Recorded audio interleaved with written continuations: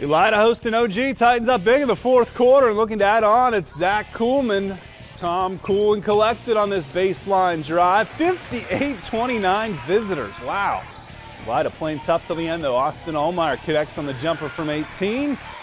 And it's Will Jackson going on a little run. First jumper from the wing to cut the lead to 22.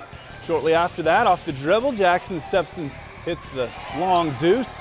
More from the home team, Drew Sarno attacking the hoop and scoops it with the right hand, but too much from the Titans. Cordell Stover can't get the land to fall, but Bryce Utrup's got his back.